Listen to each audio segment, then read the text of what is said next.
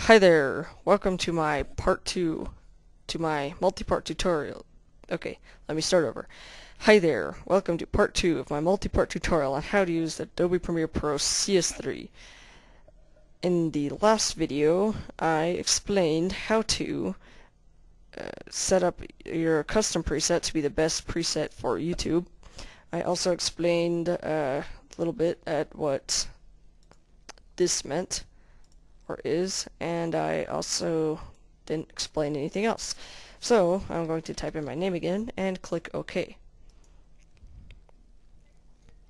Now I don't know about you, but when I first saw this I was pretty scared because I didn't know what was going on, because I was so used to having other things like just video saying like video watch and view your videos is in this area, and then your transitions and effects were in this area.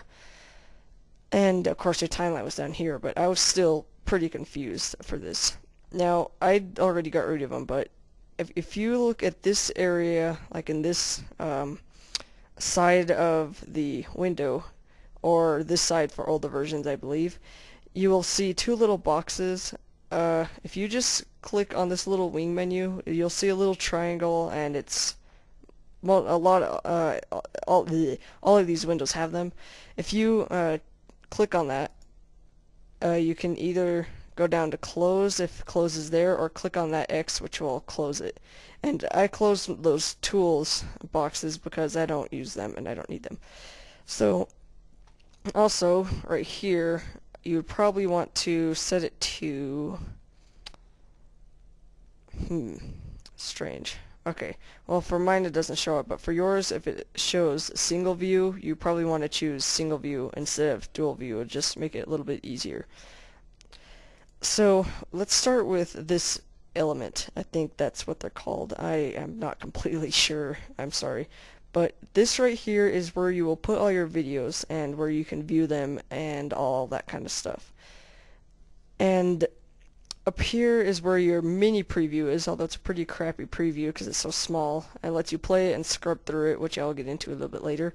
So this is pretty important, but you don't really have to worry all that much about how this is. But what I really like about it is that how you can organize it. If you right click in this area, click on new bin, and you can name a bin. So say you're making some fancy movie, you could probably name one videos, and then name another one music, and then name another one like deleted scenes, another one bloopers or whatever.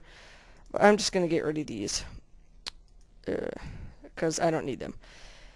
And that's pretty cool about bin. You can also put new item. You can do this kind of stuff, transparent video, yada yada.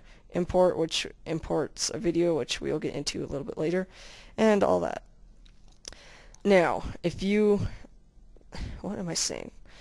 Sorry, my brain isn't working today. Okay, but this area is where you're going to edit your video effects, your control things. This one is like you can't really do anything with it. This one you can't really explain unless there's something in it, so I'm gonna skip this one right now. Now this one is probably the most important. What you want to do is make sure that this one is on fit, and then just leave everything else alone. But what this lets you do is play through it, scrub through it, kind of mess around with some of the controls, the contrasts, all that things. Let's see. Oopsie. What? Yeah. I don't know what I'm doing today. And a bunch of other controls on here that you can play around with and just figure it out.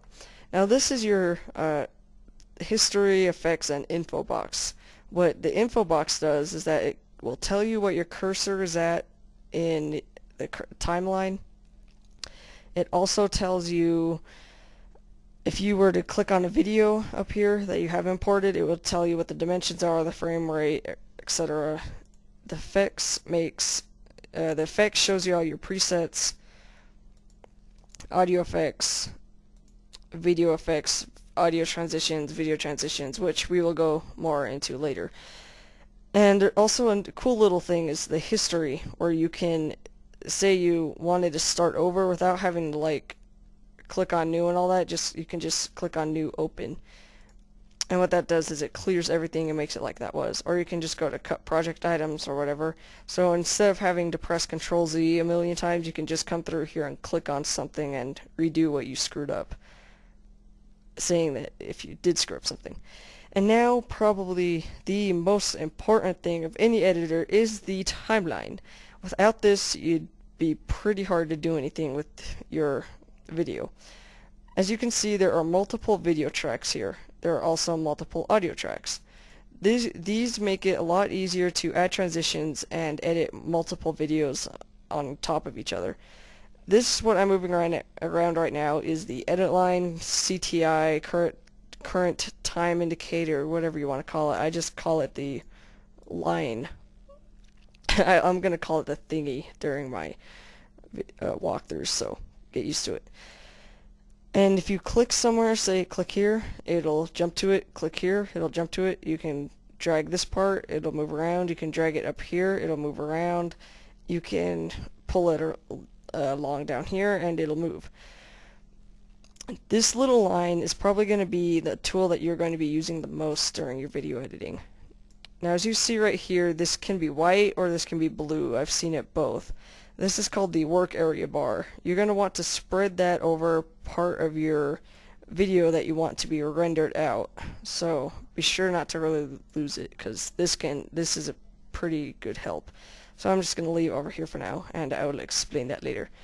So thank you for watching part 2 of my multi-part tutorial on how to use Adobe Premiere Pro CS3. I explained the basics of what we are going to be doing, and in the next video I will be explaining the basics of editing and things like that.